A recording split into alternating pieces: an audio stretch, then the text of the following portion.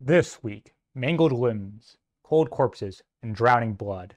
Death's scythe cuts through companies as men are marched to the killing house under the beat of a drum. To honor each, the church bells must ring for a millennium. To name each would exhaust even the strongest lungs. But to trample over the remains is as simple as an order. Forward! Into hell.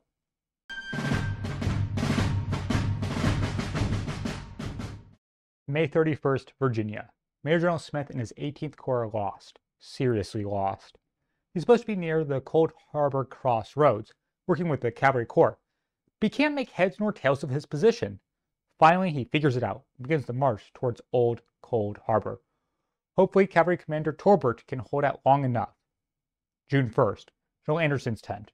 First Corps leader and General Hoke are in deep conversation.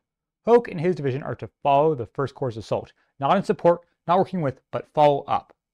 Gainesville, the site of the battle that decided the fate of the rebellion in the summer of 1862, once again is the field of determination. Colonel Lawrence Kite is a politician, not an officer. Despite his lack of experience, he leads the former brigade of General Kershaw, now his division commander. He brings his eager men to the entrenched Union cavalry, who quickly deliver fire with their 7-shot rifles. Kite falls down mortally wounded. His men fall back, leaving him to his mortal fate.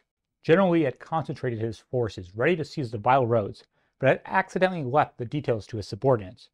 General Kershaw calls back the assault, saving Hoke's men from the slaughter. 0900 hours, the men of the 6th Corps finally see their objective, reaching the blood-stained crossroads, begin to extend the entrenchments of Torbert. They're supposed to assault the rebels immediately, but the long march, lack of reconnaissance, causes their commander, General Wright, to disregard Grant's orders and wait for General Smith, who should be here any moment. Any moment now. Noon passes. Finally, the 18th Corps arrives, and they begin to dig in too. Cavalry falls back east, have completed their job. Grant wanted an assault in the morning. He can get one in the afternoon. General Meade, who commands the army, is worried. Wright and Smith are able commanders, but their men are exhausted. The enemy unknown, and possibly outnumbers them. Bethesda Church, Warren's HQ. A courier arrives to the 5th Corps commander. Generals Wright and Smith will attack this evening. It is very desirable you should join this attack, unless in your judgment it is impracticable. For some reason, General Gouverneur sends his least competent commander, Henry Lockwood, and his division to support the assault. The division has no knowledge of road networks, and Lockwood soon becomes lost. Despite starting the march at 1800 hours, he misses the start of battle at 1830. A great yell. Men grab their rifles close to their breasts. Over the works. Lead fills the air. Wright and Smith watch as their corps move forward. Brigadier General Emory Upton and his brigade advance against rebel officer Clingmans. Despite Upton's military genius, his charge is disastrous. A sheet of flame, sudden as lightning, red as blood, and so near that it seems to sign the men's faces. Emory can't even rally his men and has to fall back with them. To his right, there is more success. Colonel Troup exploits a gap in the rebel line and captures a Georgian regiment, but he too is defeated, surrounded, and pushed back, leaving many men behind. All along the south does the rapid assault of the 6th and 18th Corps meet a bloody end. To the north, the 3 corps of the excellent General Winfield Hancock, the superb General Gouverneur K. Warren, and General Ambrose Burnside hold a 5-mile line opposing the intelligent General A.P. Hill, the triumphant Jubal Early, and General Breckinridge is also there. Early senses weakness and sends forward Major Generals Robert.E.Lee Rhodes and John B. Gordon to strike along a march. The 2 divisions meet with General Crittenden, who, despite his regular amount of incompetence, repulses the assault. On the topic of ignorance, General Lockwood has been completely lost this entire time. In some unaccountable way, Lockwood took his whole division, without my knowing it, away from the left of the line of battle, and turned up the dark 2 miles in my rear. I have not yet got him back. All this time the firing should have guided him at least. He is too incompetent, and too high rank, leaves us no subordinate place for him. I earnestly beg that he may be at once relieved of duty with this army. Meade hears Warren's plea and does something I didn't know he could do. On the 2nd of June, places the 2nd Division under the 3rd Division commander, despite not merging the two. 2200 hours, the fighting stops. A combined 4,000 casualties of the day. The Union camp is split. General Meade argues with Grant. Why was time not given for reconnaissance? Why can't we wait for battle? What do you expect with blind charges? I'm sure General Gordon was more diplomatic. Grant believes, despite the ginormous cost, he has reason to be happy. The rebels are pinned, and their entrenchments are close. No giant open fields, a quick dash away. Dawn, the 2nd of June, Federal HQ. The dust has settled on the dead. Grant believes that a proper assault on the right flank of the rebels could doom the army of Lee. If success happens, the secessionists would be driven into the Chickahominy River. Meade, who is either on board with the idea or just under orders, wants Hancock to shift his forces to aid in the assault, giving the charge 35,000 men, while the 5th and 9th Corps are to engage the left to ensure the Confederates don't expect a thing. Hancock's men march all night, no time to sleep, so the attack is delayed till 1700 hours. They're still tired, so it's moved to the 3rd. Now, how will it exactly be done? Who knows? Grant didn't give exact orders, and Meade left it up to the Corps commanders, who again are going in blind since no reconnaissance has been done. Aghast at the reception of such an order, which proved conclusively the utter absence of any military plan, simply an order to slaughter my best troops. General Lee doesn't waste a day. He moves Breckinridge to once again face off against Hancock, and even has Breckinridge take the dominating heights of Turkey Hill. He also moves 2 divisions of Hill's and Fitzhugh to guard the right. 7-mile line is created that can't be flanked. And that is only the movement portion. Shovel, spades, pickaxes. The engineers construct the most ingenious defensive configuration the war had yet witnessed. Intricate, zigzag lines within lines. Lines protecting flanks of lines. Lines built to enfilade an opposing line. It was a maze and labyrinth of works within works. Artillery positions. Dirt barricades that can stop rifle fire. Trenches protecting all but the head from shot. You might as well be assaulting the walls of Babylon. While Union High Command seems oblivious to this, the common rank and file aren't. They have survived Fredericksburg, Gettysburg, and Spotsylvania. They know tonight could be their last. According to an officer, some men write their names and pin it to their uniforms, so if they happen to fall, they might be identified. Some write letters home as if they were a last will and testament. Words cannot do justice to the range of emotions felt that night. 0430, June 3rd. Thick fog tugs to the earth as men keep to their units, hoping for victory, but fearing the worst. Bam! The shell goes off, screams are heard.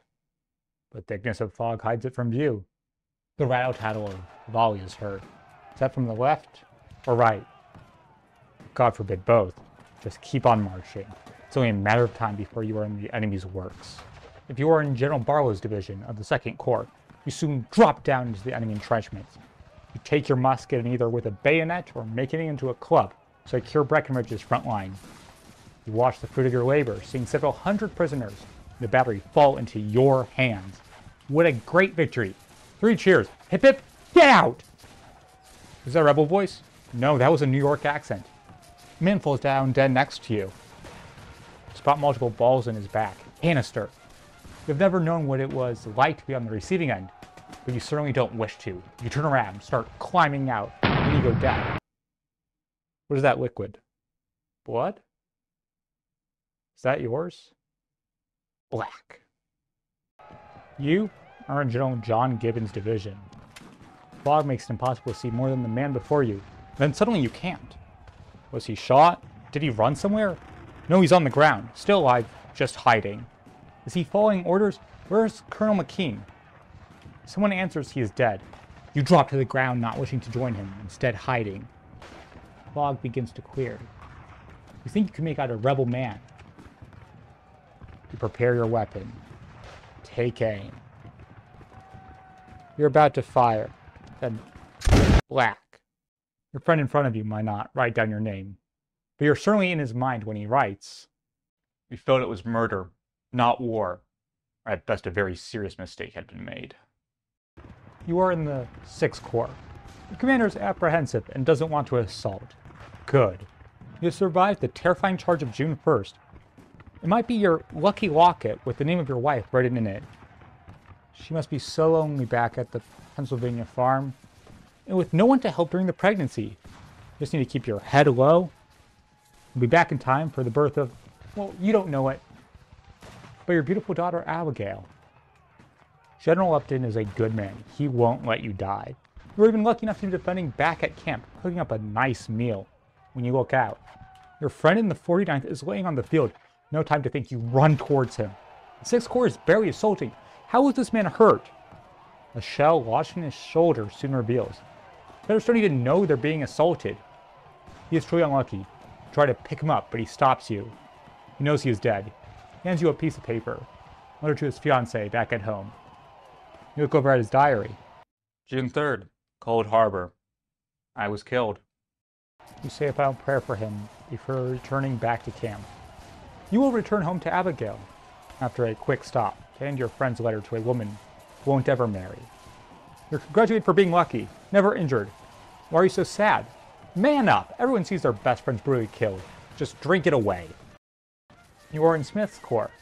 God, why did you create such ravines for men to march through? The men bent down as they pushed forward, as if trying as they were to breast a tempest. And the files of men went down like rows of blocks or bricks pushed over by striking against one another. Though you don't want to admit it, you're scared.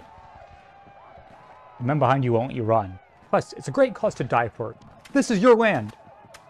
Though you might be from faraway New York, this is American land. Explosion from behind throws you to the ground.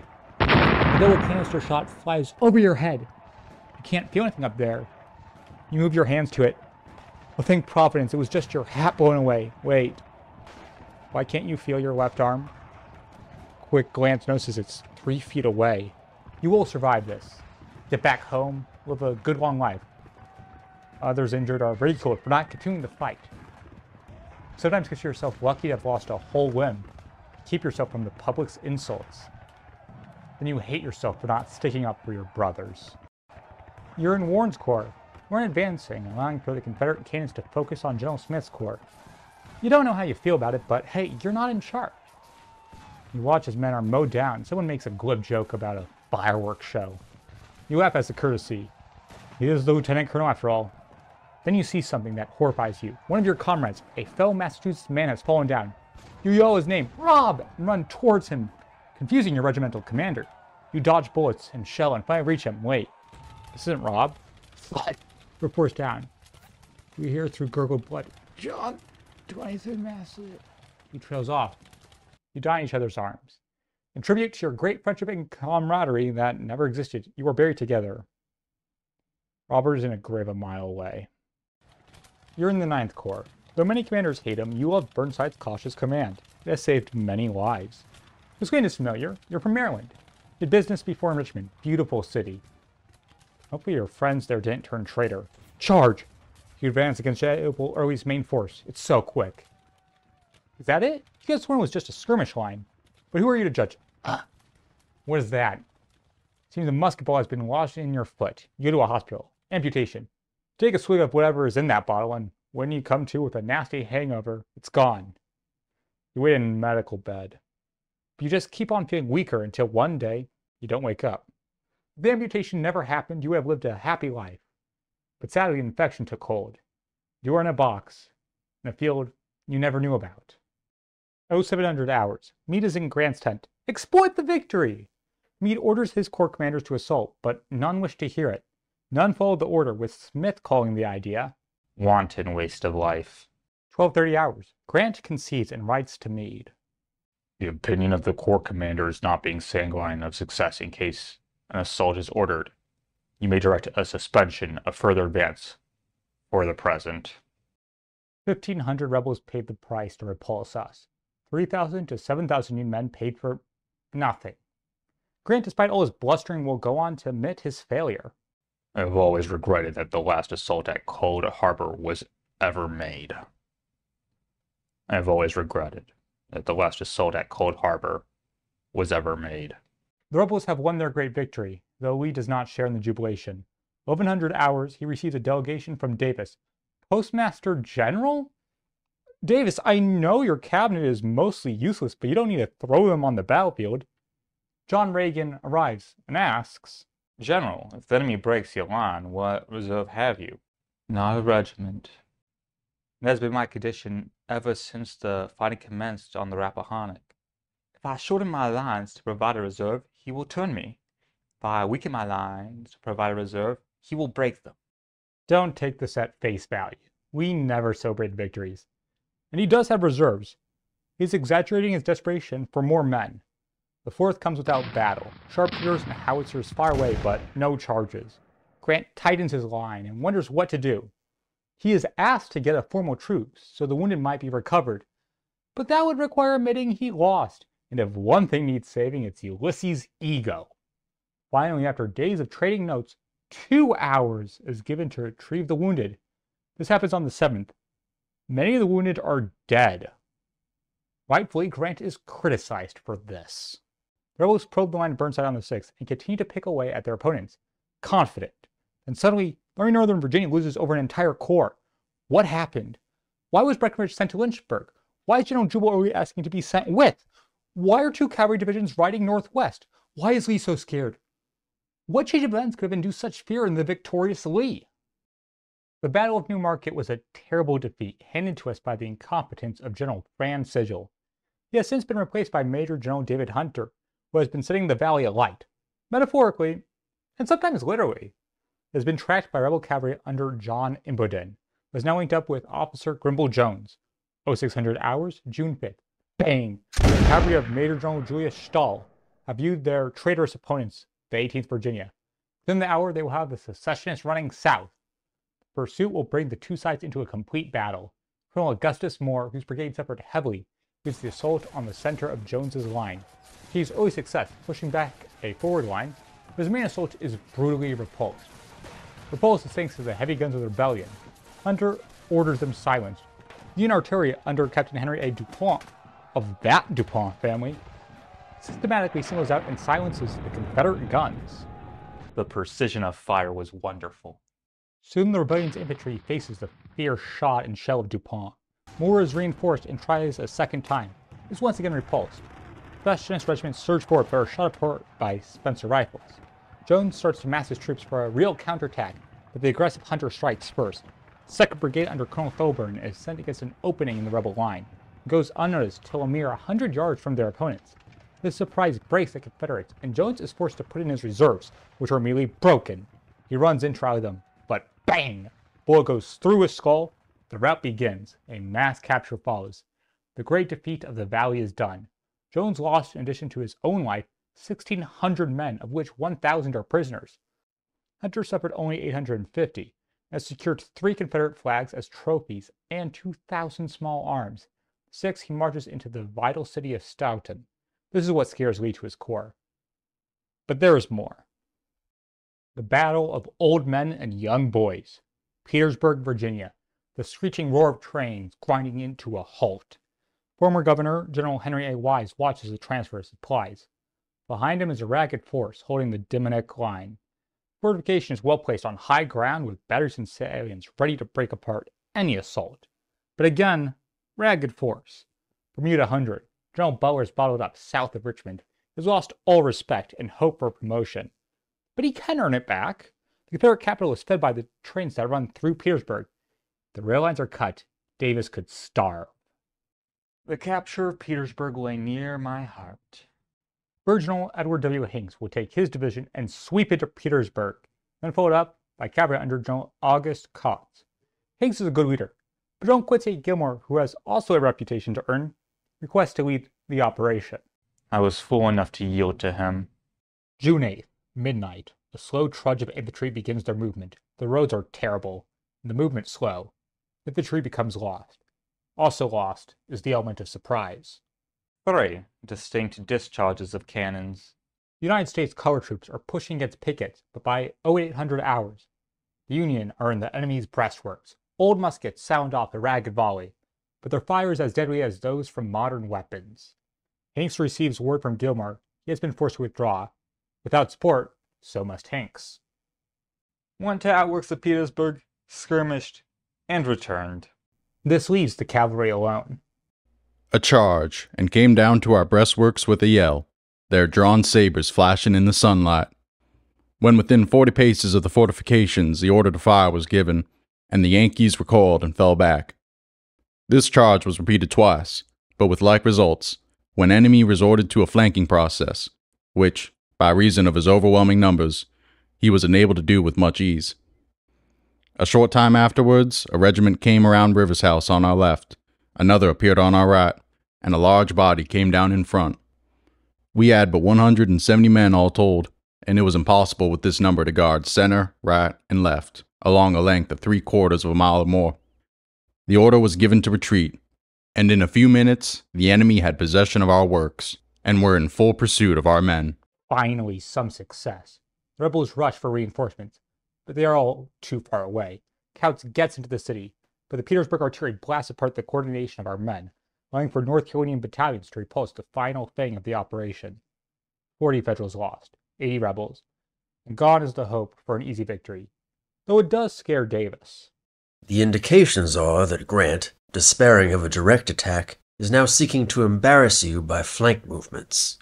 This clearly refers to the threat placed by Butler, but what can Lee do? He watches over a field of corpses at Cold Harbor, is held down and beaten the main threat. Beauregard is meant to protect the capital. They had already dispatched Breckinridge to take care of the valley. He can't be everywhere at once. June 12th, Cold Harbor ends. The casualties for this battle are highly debated, but I do have to pick one. The Union lost 1,845 dead, 9,077 maimed, and 1,816 missing, for 12,738 total. We lost 788 KIA, 3,376 WIA, and 1,123 MIA, for 5,287 total. No time to cry, no time to mourn. March towards Petersburg. Leave your soul behind. Going from the bloody battlefield to the cutthroat world of politics, we must turn our attention to Baltimore, Maryland, for the National Union Party convention. What is this new party? It's the Republican Party. In an effort to attract more Democrats, it has changed its name, and this works. Big wig Democrats show up, including Governor Andrew Johnson. Someone important not in Baltimore is President Lincoln himself, wishing to keep his hands off the convention, knowing his certification as the candidate is all but done. The temporary chair, Robert Breckinridge, an ardent abolitionist from Kentucky, father of 4 officers, 2 Union, 2 rebels, and uncle to former Vice President, Confederate General John C. Breckinridge, opens the convention with a now famous speech. As a Union party, I will follow you to the ends of the earth and to the gates of death. But as an abolition party, as a Republican party, as a Whig party, as a Democratic party, as an American party, I will not follow you 1 foot. Then follows the party's platform, which I will save you from reading in full and instead just give you the summary. Pursuit of the war until the Confederacy surrendered unconditionally, a constitutional amendment for the abolition of slavery, aid to disabled Union veterans, continued European neutrality, enforcement of the Monroe Doctrine, encouragement of immigration, and construction of a transcontinental railroad. It also praised the use of black troops and Lincoln's management of the war. Next, the presidential vote. First ballot. 3 California delegates vote for no one. 494 votes for Lincoln and 22 votes for Grant. Wait, what? My Missouri delegates, for some reason, voted for the general-in-chief, who is not running. Then quickly shift their votes, and Lincoln is selected unanimously. Finally is the vice president. The first ballot. Are we sure this is correct? Okay. 200 votes for Democrat Governor Andrew Johnson, 150 for Republican Vice President Hannibal Hamlin, and 108 for Democrat former Senator Daniel Dickerson. The rest go to generals like Butler, Rousseau, and Burnside, or to some politicians. After shifting, Johnson gets 492, Hamlin 9, and Dickerson 17. Johnson will be the vice presidential candidate? This is shocking. I know dropping the vice president during elections is nothing new, but usually it's because of a major falling out, like John C. Calhoun and Jackson. Yes, I know there was resignation and everything, where Calhoun wanted to break South Carolina away from Jackson. Hamlin isn't Calhoun. He was dutiful in supporting Lincoln in the Senate. While kept away from cabinet meetings, that is just convention. He shares a friendship with old Abe, though not his wife. Honestly, I would feel betrayed if I was in his shoes. The 9th, Lincoln hears of the convention's results and delivers a now famous speech. How many famous speeches are there this week? I am very grateful for the renewed confidence which has been accorded to me, both by the convention and by the National Union League. I'm not insatiable. I'm not inalienable at all to the personal compliment there is in this. Yet I do not allow myself to believe that any but a small portion of it is to be appropriated as a personal compliment. The convention and the nation, I am assured, are alike animated by a higher view of the interests of the country for the present and the great future. and that part I am entitled to appropriate as a compliment is only that part which I may lay hold of as being the opinion of the convention and of the league, that I am not entirely unworthy to be entrusted with the place I have occupied for the last 3 years. I have not permitted myself, gentlemen, to conclude that I am the best man in the country, but I am reminded in this connection of a story of an old Dutch farmer who remarked to a companion once that it was not best to swap horses when crossing streams. I will say now, however, I approve the declaration in favor of so amending the Constitution as to prohibit slavery throughout the nation, in the joint names of liberty and union, what is liberty to give it legal forms and practical effect. While the path to gaining such an amendment is a long and arduous one, the enthusiastic support of our Commander-in-Chief and the approval by War Democrats via the party platform, the path is clear, and freedom for all is viable. As liberty increasingly becomes universal in the Union, President Jefferson Davis and his government are desperately trying to explain its weakening to their citizens, in response to a farmer on the 7th. I wish to prevent the oppression and redress the wrongs of the citizens, but I cannot hope to have effected all I desired. And the 10th, the Confederate Congress approves all men aged 17 to 50 for military service. This is pure desperation. The entire working-age male population up for arms? The CSA clearly has no future. They have no economy, no production, no laws, just a dogged determination to fight till the end. Fight? They do. Returning to earlier in the week and a state we haven't talked about in a while, southeast Arkansas. General Joseph Mower is marching with his column towards Lake Village. He's under orders to take control of the town before continuing on to the river flotilla. Mower hears the bang of a musket, followed by a bloody yell. Another man has died. His Confederate opponents have no hope of defeating him in battle, so instead they have decided to delay him and bleed him dry. The traitors run up with their loaded pieces, fire, and then immediately fall back to their commander, General Colton Green. Our Federals have no good way to stop this. Chasing would mean the marching column would become split and open itself up to being defeated in detail, so they trudge along till they find the Confederate encampment. Artillery opens up and the order is given to fire. Finally, a set battle. Rebels instantly retreat. Mower makes his way to Lake Village, spends the night, and then rejoins the flotilla just as planned, losing 180 men. Green also completed his orders, losing 100 men but delaying the Federals. Both sides won? Next up, we move north to Kentucky.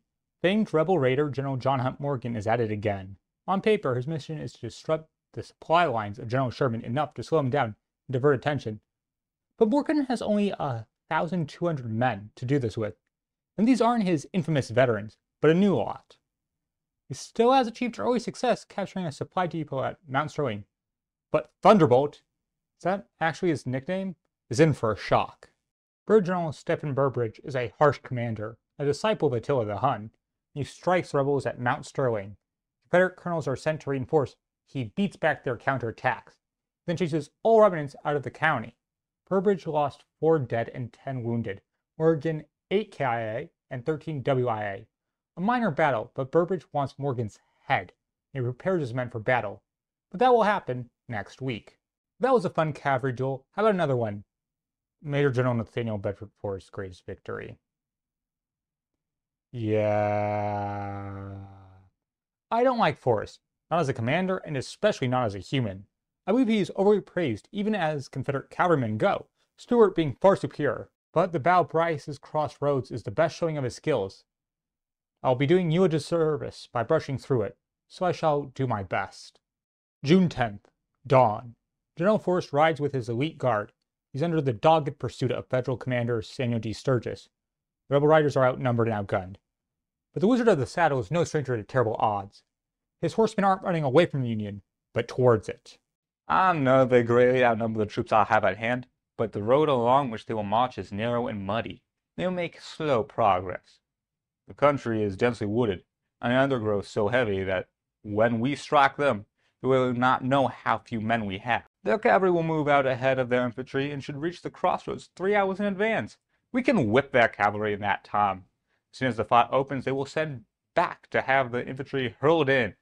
It's going to be hot as hell, coming on the run for 5 or 6 miles. The infantry will be so tired out, we will ride right over them. 10 a.m. The advanced Federal force of Officer Warren spots Tennessee cavalry. The battle has begun. Waring deploys his men in a line, as does Rebel Commander Lyon. Despite all the disadvantages he has, Forrest orders the assault. Confederate troopers surprise Waring, who has just been reinforced by Brigadier General Benjamin Grierson.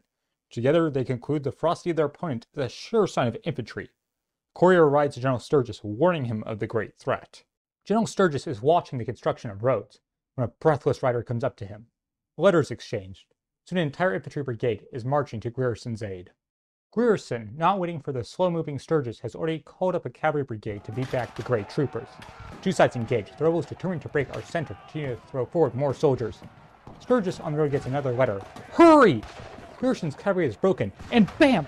Shells explode overhead. Already was the march too much for many men, but now it's become a march to hell. Finally, light pierces through the trees. Cavalry has clogged the road, but Sturgis and the infantry have arrived. Forrest is also preparing his formation, allowing a brief respite from battle. Rustling is heard. Rebels try to surprise our Federals by sneaking through the forest. We're blasted apart by a 1,000-man volley. Battle is back and forth. The concerted push breaks the Confederate flank.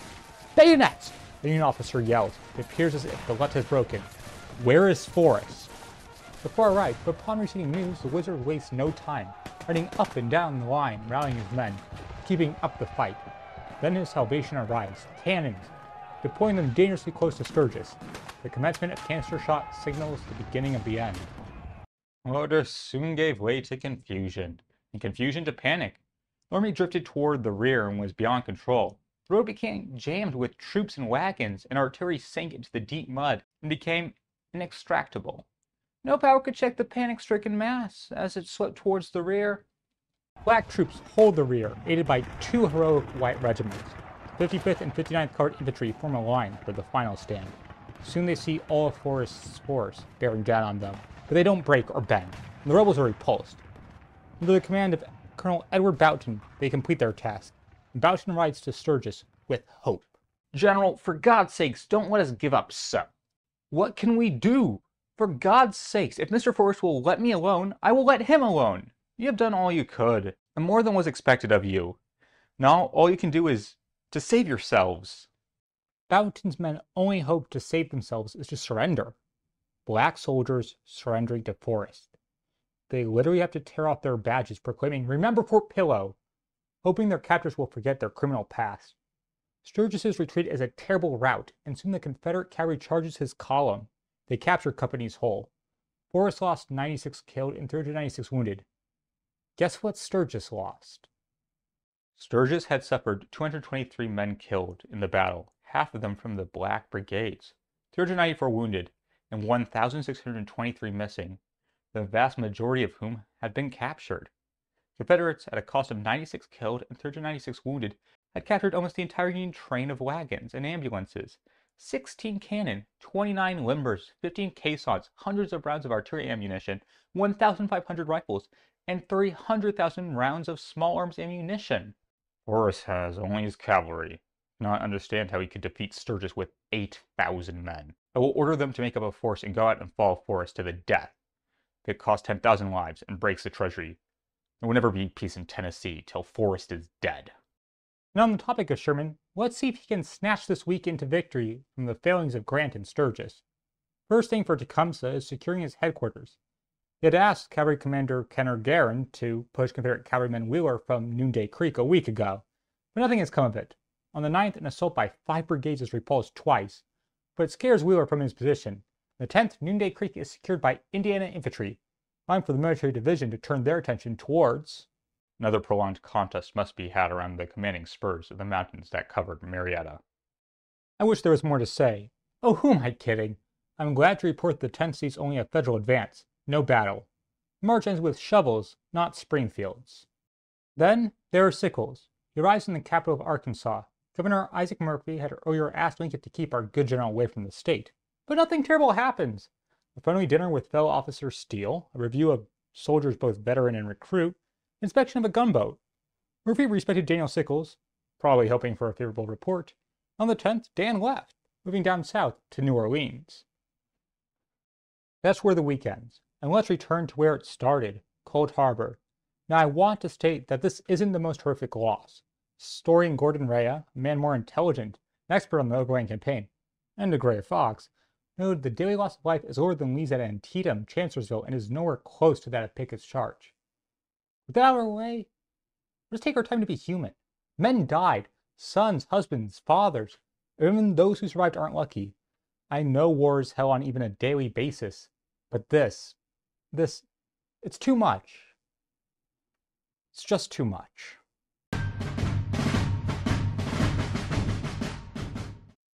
Hi, it's the entire Civil Week by Week team here. I would just like to say thank you for watching this video, and I do hope you liked it. I really do hope that the Choose Your Own Adventure Cold Harbor section came across with the respect I intended it to. And I really want to ensure the message war is hell gets across. I spend so long looking at these books, I feel the need to sometimes remind myself each casualty was someone. Thank you. I hope to see you next week.